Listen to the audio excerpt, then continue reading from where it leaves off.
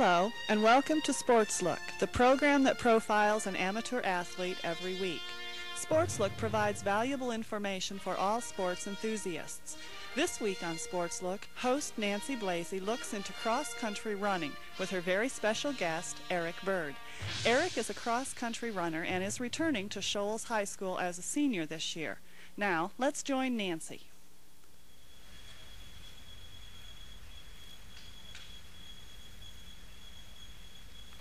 Thank you, Pam. I'd like to introduce my guest today, Eric Bird. He's a cross-country star from Shoals High School.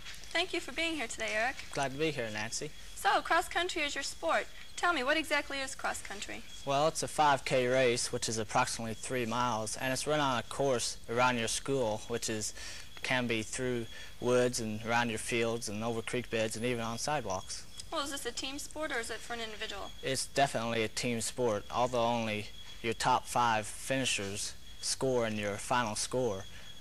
First place gets 1 point, second place gets 2 points, and on up. And your low scorer wins the meet. Well, when did you start running cross-country, Eric? Well, my coach asked me to run at the end of my sophomore year, so I tried out beginning of my junior year, and I really surprised myself. Well, I understand that you're also running on the track team. What events do you run in track? Well, I run mainly distance on the track, the 2 mile, the mile, and the half mile, but I also enjoy running the 400 and the mile relay. Well, when does the track season start as opposed to the cross-country season? Well, track season, a spring sport, starts in the middle of March, I'd say, and the practice, and then the season doesn't start until beginning of April, in the middle of April.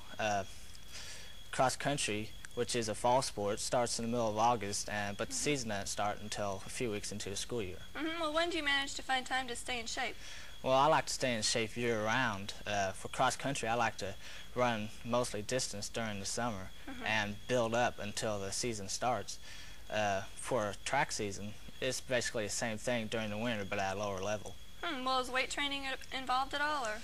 Well, I don't include weight training in my program, but I'm sure a lot of people use it to their best advantage. I would think 3 times a week would be most appropriate for those runners. Well, I was just curious, what is your best time in the mile and in cross-country? Well, for the mile, 4:36 is my best time, and the 5K cross-country, a 16:27 is my best so far. Oh, well, it looks like you've done quite well from the looks of these trophies here. Can you tell us a little bit about them? Yeah, this here is my most valuable runner for cross-country. I really like this one. I got it for being the best runner on my team, which is calculated on the least points that your team members get. And this next cross-country trophy is for the Shoals Invitational, which was the first time a Shoals runner had won it. And these other 2 are for a track season. This one is for my most valuable runner, and this next one is for the best distance runner. And these 2 plaques are for blue chip, which one for cross country and one's for track. Well, I imagine that when you first start running that injuries can be quite a problem. What injuries are most common and what can you do to prevent them? Well, the most common injuries I can think of would be stress fractures, shin splints, and pulled muscles. The stress fracture is just a crack in the bone, and your shin splints is a pulling of the muscle away from your bone tissue, and your pulled muscle is your basic Charlie horse. Time will heal most of these. Shoes can prevent most of these injuries, as shown in the picture here.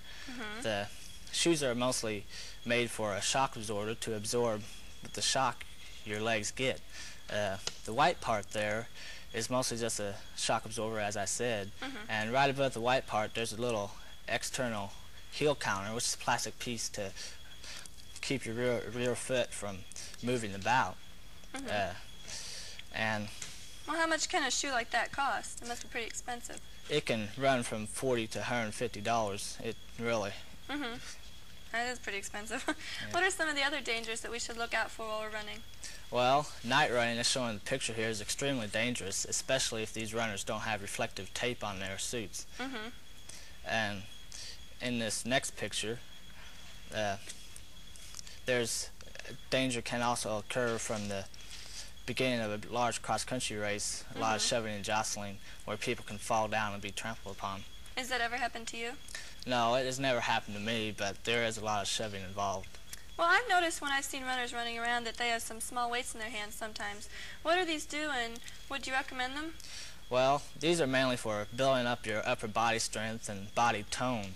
I wouldn't recommend them because they throw off your stride, and they're helpful for the runner trying to get into shape. Well, what type of clothing would you suggest you wear while running? Well, there's a lot of different styles of clothing around. These running suits are extremely optional. They're mostly just one layer of cloth, weatherproof, to let your moisture evaporate out and keep the water out. What about running in the winter? Are there special clothes for that? Yes, there's these new advantages companies have come out with, the turtleneck shirt and the mittens and the tights. The tights also give you another advantage and keep your muscles from tearing or giving you cramps. Well, thank you very much for being here today, Eric. I really enjoyed talking to you, and best of luck in the future.